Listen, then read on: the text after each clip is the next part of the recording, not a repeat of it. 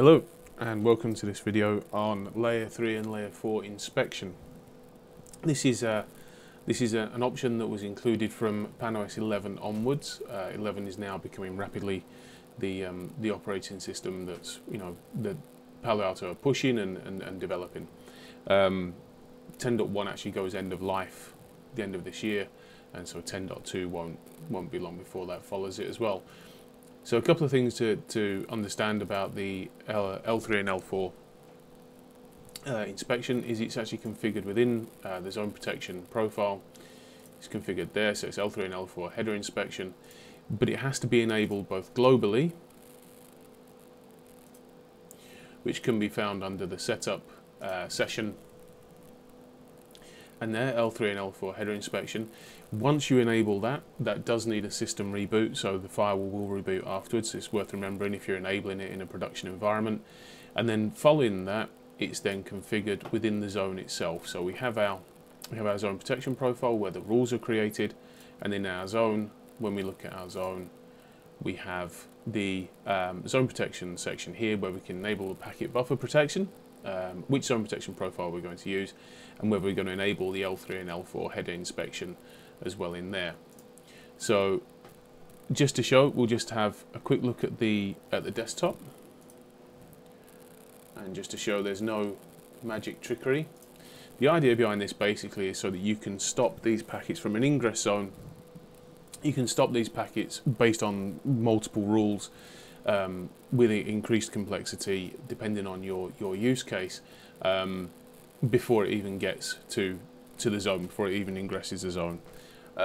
Today, for ease of demonstration, we're going to simply just use 443. So we can see now that we've got our picture of the lovely Triumph TR7. So it's all working, and what we're going to do is we're going to go back to the firewall and we're going to configure our L3 and L4 inspection to stop that from happening. Okay, so the first thing we're going to do is we're going to go to the zone protection, and we're going to go to LAN PG, which is the zone that we know is our ingress zone.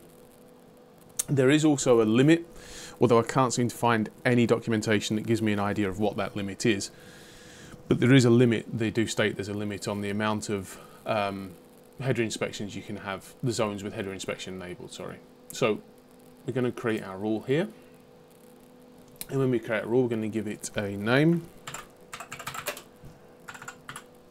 block 443, and then the threat ID underneath is that's giving us a range there of 41 to 50 to 45, and then 68 to 69, so on. That gives us a custom threat ID. So what we're writing this for now is going to appear with that threat ID. So we're going to use 410001. And just check to make sure, I'm just going to delete that again, just go back, because I keep falling foul of the validation. So basically, if your threat ID falls outside of this range, it will fail validation. So we're going to go for 410001, and that should be fine. Okay, we have the option to do a packet capture, and we're going to disable it. It's disabled by default. Single packet speaks for itself, is going to capture a single packet, and then extended captures linked to the global extended capture settings, which is 5 by default. If you want to send an ICMP unreachable packets if packet is dropped. And then we have our log severity. So this is going to then, how this then shows up in our log. So is it going to be medium, information, or critical? We're going to go for critical for argument's sake. The log interval, so the intervals are logs of the events, and then our action. So we're going to go initially with drop. So we're going to drop on this action. The exempt IP, of course, speaks for itself again. So if we have a device that needs to be exempted from this, and then we have references that we can add in. So if we have a CVE for it, if we have a bug track for it, a vendor or reference, anything like that can be added in there for further information later down the line. Okay, so then we get to our signature, which doesn't look entirely intuitive when you first look at it. So this is going to be our test 443 block. Okay, so the OR condition that you put in is sort of logical, I suppose. So we've got OR 1 because I have no imagination. and then we're going to have and port. Our operator here, so operators are obviously the greater than, less than, equal to, range, or an event. And what you select here then changes the context underneath. So if we have greater than IP version, we can have the IP versions, and we've got all the different things it can be greater than: ICMP6 type, code, data offset, reserved, and so on. Some will make more sense than others, and of course if you want to start looking at what these are, then you can have a look on the layer 3 and layer 4 information on Wireshark, for instance, on a Wireshark capture, and that will give you sort of, you can then marry them two together. What we're going to go for here is we're going to go for equal to, and we're going to pick the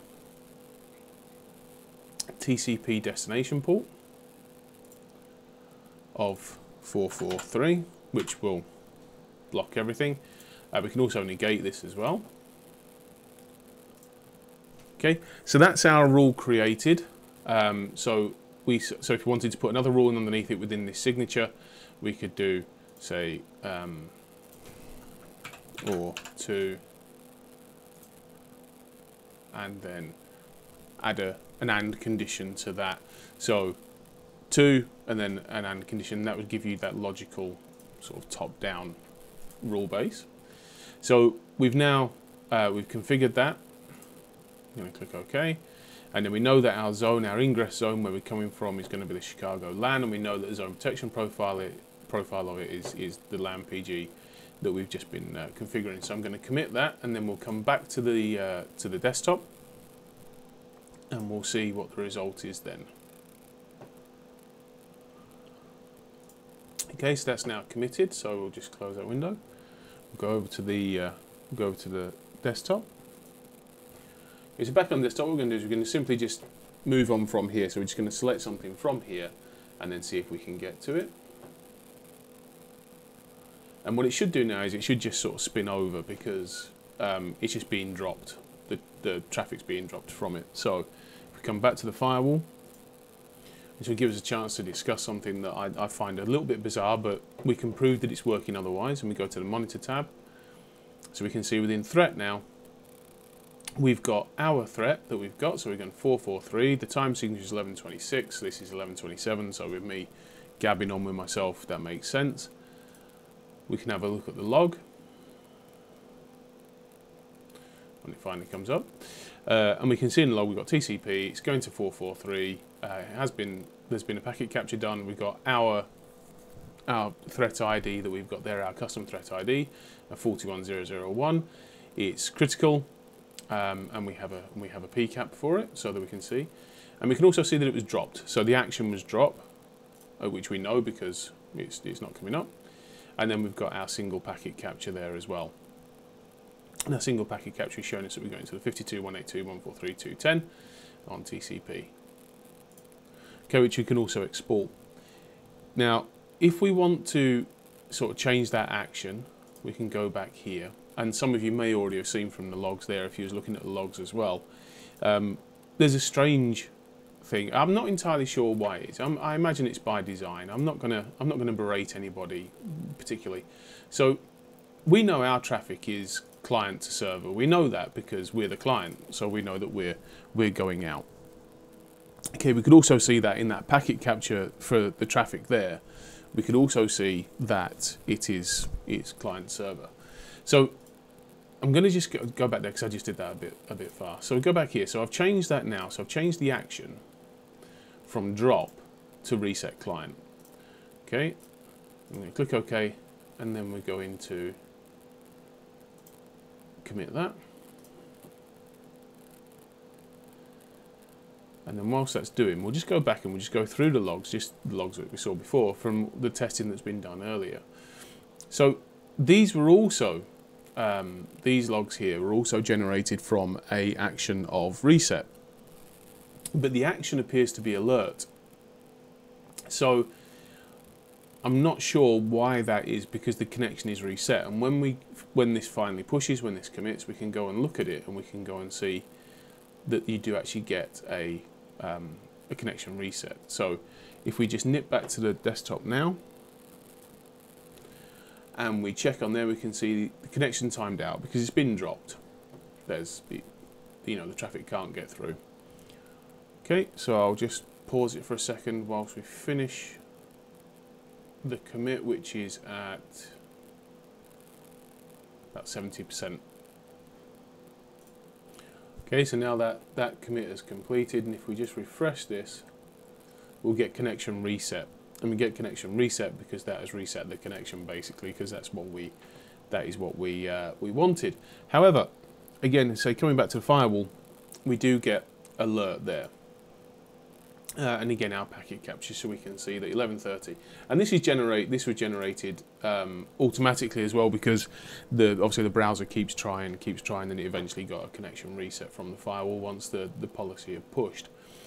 But what we can see from this is we can see that there is multiple ways of protecting ingress zones from traffic even hitting the firewall, just being stopped. You know, you can. When you look at the way you can control all sorts of options within L3 and L4, it's certainly well worth doing, and it's certainly well worth. The main use case I would expect for it would be protocols. So, you know, if there's certain protocols that you don't want on your network, you can block them here. They'll be blocked, and that's it. It won't go. It just won't go any further. Just to look through, just to give a thing. So we've got header length, type of service. You can block type of service stuff. IPv6. You could block IPv6 completely at the zone, so you don't have IPv6 traffic, because there are quite a lot of vulnerabilities with people. You know, the twin stack systems are still out there. The way that Windows handles IPv6 and IPv4, you've still got certain tunnel protocols, which for the life of me I can't remember what that tunnel protocol is called, but they came out with a tunnel protocol in order to tunnel IPv6 over IPv4.